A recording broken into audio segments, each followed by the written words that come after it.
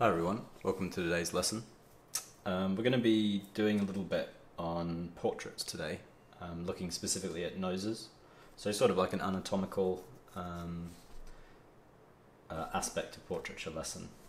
So we're going to be looking at the major structures of the nose and then how to go about rendering it, and what we're going to look for when we're rendering a nose, kind of like important aspects to nail down, because there's a lot of kind of not exactly misconceptions, but things that people get kind of caught up on when they're drawing noses that you don't necessarily need to fuss too much about. So we'll be looking at the kind of practical approach to drawing noses and also the planal structures that make up a nose. So bearing that in mind, we're going to start just by looking at the planes that make up, so I'm just going to check which pencil I've got here. Wrong one.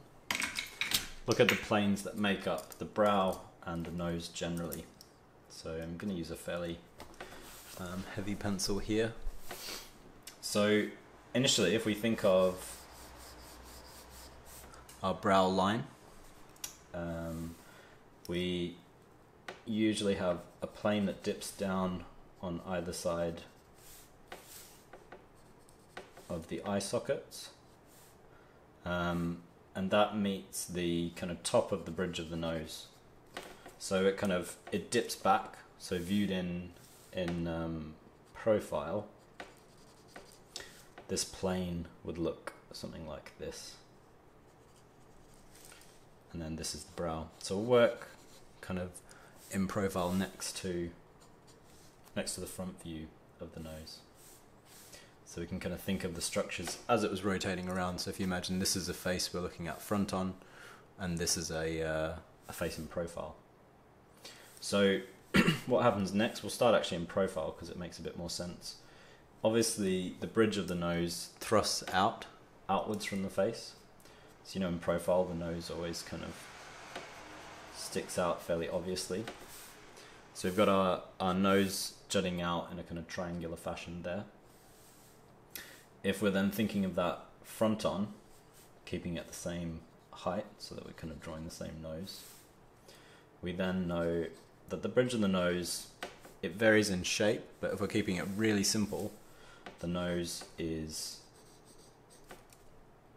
pretty much a flat panel. That front section becomes a flat panel. Now typically, and it varies a bit from person to person, but the nose will kind of have a bit of a slope back down to our where it meets the top of the top of the lip, I suppose, top of the top lip.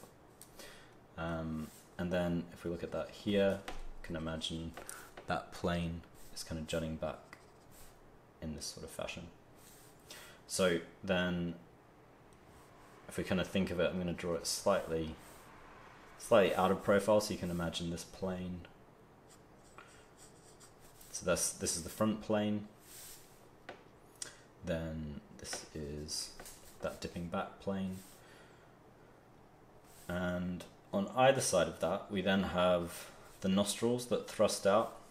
Now obviously the nostrils have a bit more of a specific shape than this, we're really simplifying it, but it's useful to think of the general shapes of the nose pretty simply.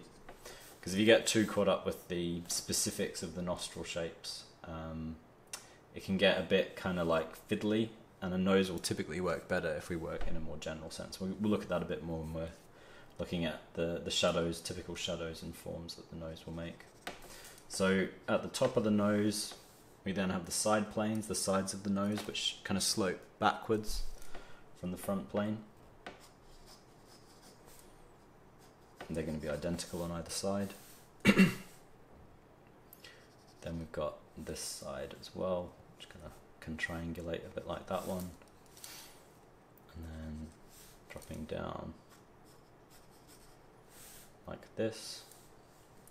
And then with your eyes might sit somewhere here, but you'll have the brow kind of dropping back, and obviously how far the brow drops back will vary from person to person, but we're just going to make it arbitrarily drop back about this far. So that's our brow dropping back in. See, if you look here, you can see what's happening on this side. That pretty much makes up the forms of the nose. So if we go about sort of shading this in, say from a typical a light that, let's say it's coming from the top right corner, to make it a bit more complex. So if we're thinking about the planes, we know that these planes are dipping right back in, so they're going to be pretty dark. The divot here will be dark as well, maybe not quite as dark.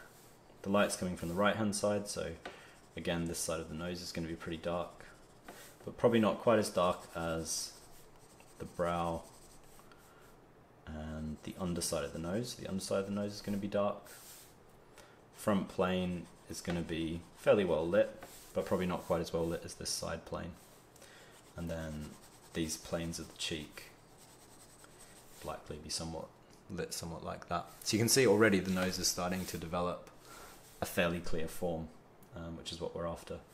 So let's see if we do, let me think. Let's say that the light's going to coming from in front of this side. Again, this is going to be somewhat shaded because it's above. The bottom of the nose is going to be shaded. That's going to be kind of dark. And then the side plane is going to be somewhat shaded. And this is going to shade in as well. So you can see again those forms starting to emerge.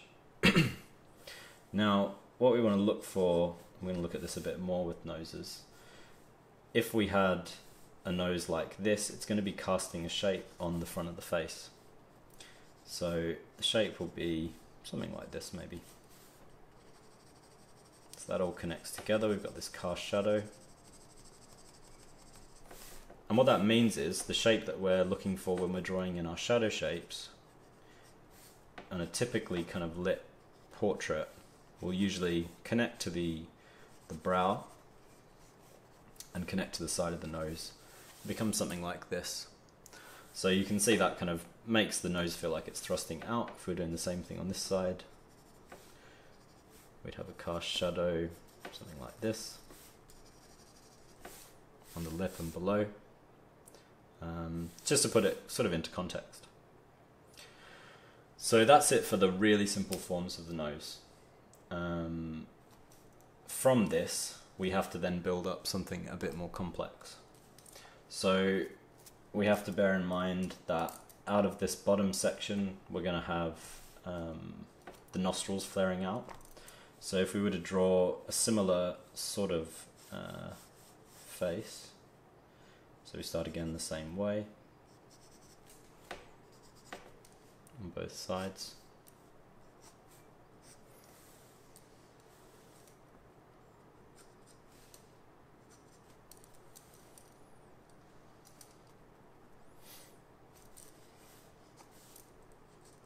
Just draw my brow in first.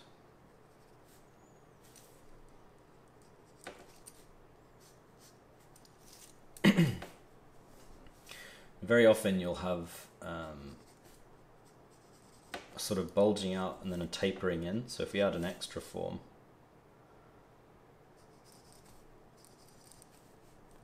and all of these sorts of variations that I'm going through,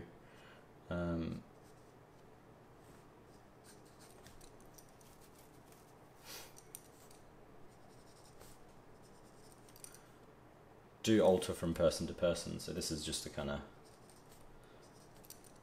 a specific type of nose that I'm picking. But mainly what we want to look for are how these nostril forms can start to block out.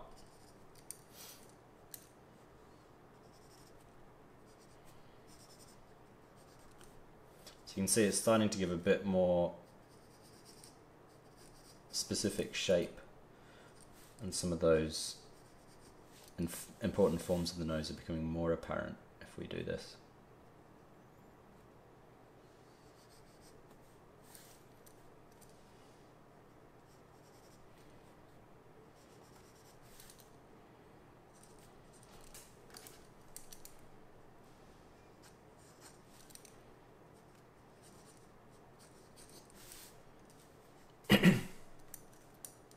So we still need our side planes.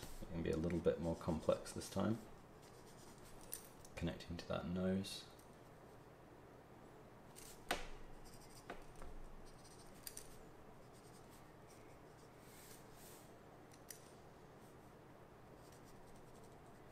We also want to think about where the nostrils fit into this. So once we block in the nostrils, you can see that nose becomes a lot more realistic. So put it on this side as well.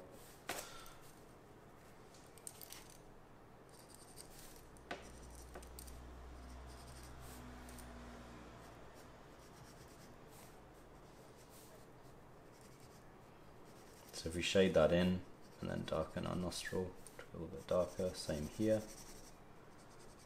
Darken our nostrils. You can see that starts to be a lot more realistic as a nose, and then obviously we're going to light it in a similar way to the last one.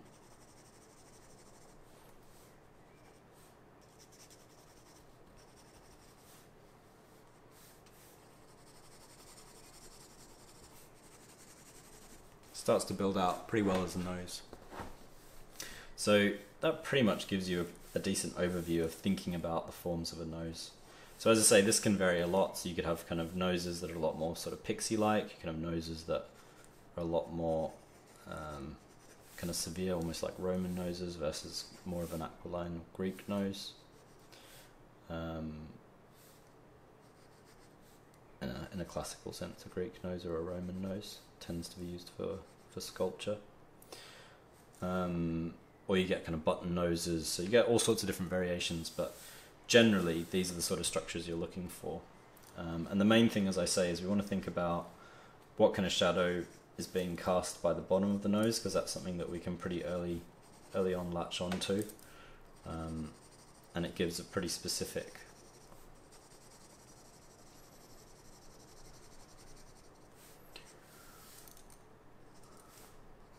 shape to the nose. So you can almost get away if you were drawing a nose. So you can do an example below, something a bit more specific. If we were to draw in an eyebrow shape,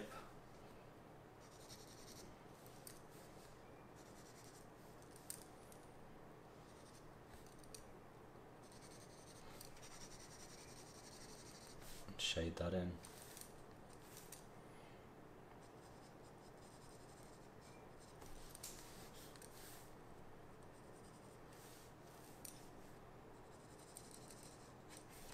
So we're lighting it kind of more from the top left. Got some shadow shapes we can plot in on this side. That connects to the shadow kind of underneath the nose.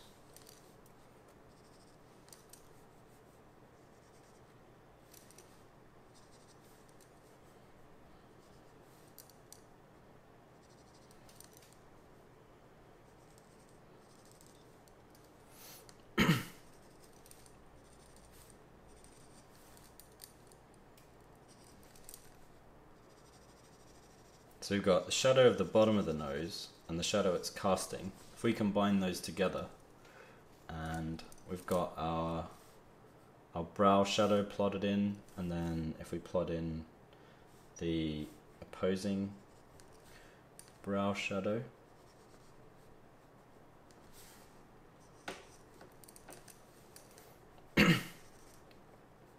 say it's something like this,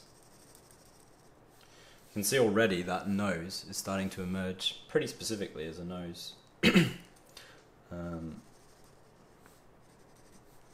I'll actually, when I make the video, I'll pop up this reference I'm using so you get a better idea. So if I'm going to do actually, finally, working with this, I'm going to zoom in.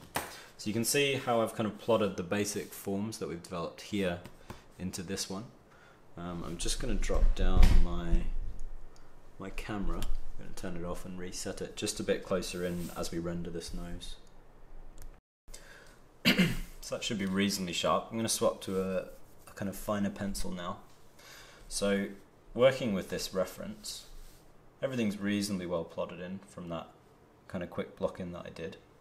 So we can spend a little bit of time making sure bottom of this nose is reasonably accurate. Now, something I recommend doing when you're working with noses, even though you can keep these forms in mind, don't necessarily combine these light shapes. So on this light side, which is on the left side of the face, as we look at it, we can allow the nose to just kind of immediately, or kind of initially, just merge into the light shape. And we're going to develop it a little bit more in a moment. So initially, I'm just going to make this shape a bit more specific, kind of even out the shading slightly. So we've got this nostril down here.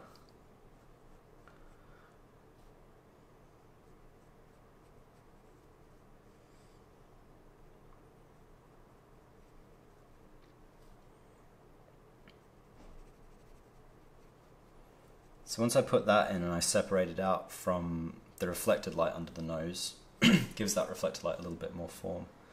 I'm going to pop in the kind of counter nostril, the opposite nostril,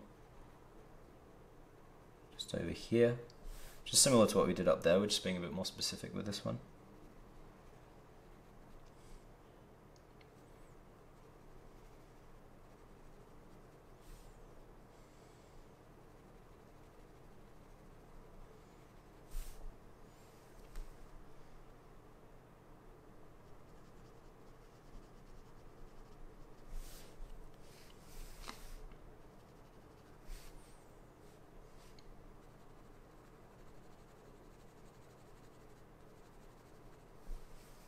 So I'm going to work on the bedbug line now, so just that line where it gets a little bit darker, just as it's about to meet the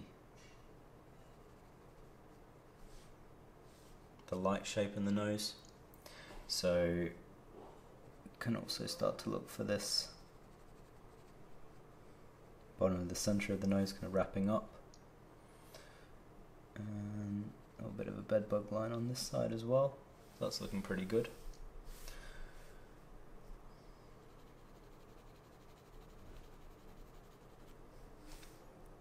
So we can work down these sort of almost shadow halftones on this side of the nose. So you can see so far I've not touched the light shape at all. I'm just working in the shadows and primarily just working with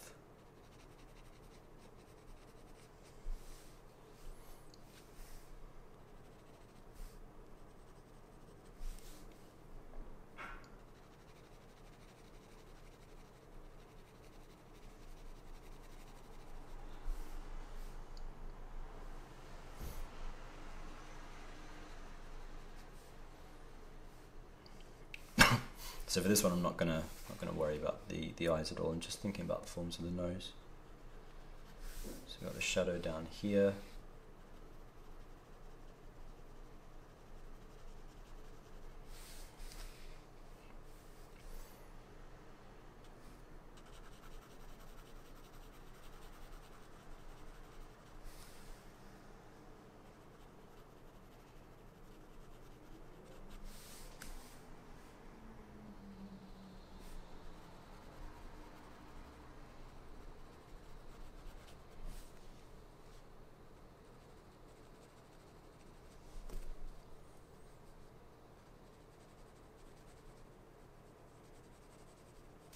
This is our cast shadow, we're developing a bit, dropping down there. So most of the forms in the darker halftones and the shadows are now developed.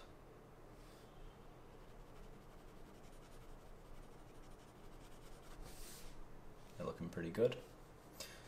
Put a little bit of a shadow up there. So you can see already, I've not done any halftones on this side. It's starting to have a nice kind of amount of form, it's projecting well. So from there we can put in our central kind of brow shape. So in the reference you can see it gets a little bit darker just there. And then we've got a bit of a transition out.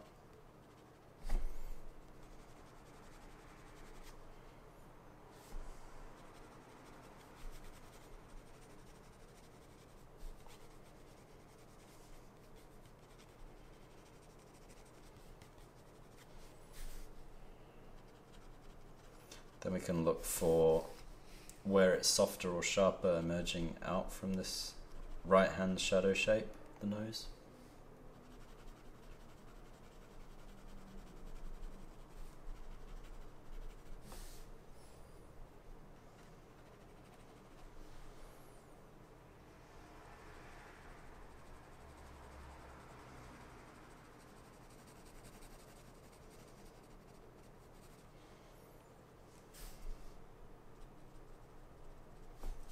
On this left hand side, so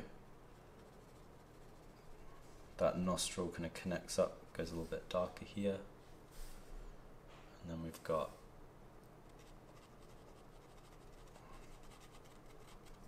slightly darker edge to the bridge of that nose going up here.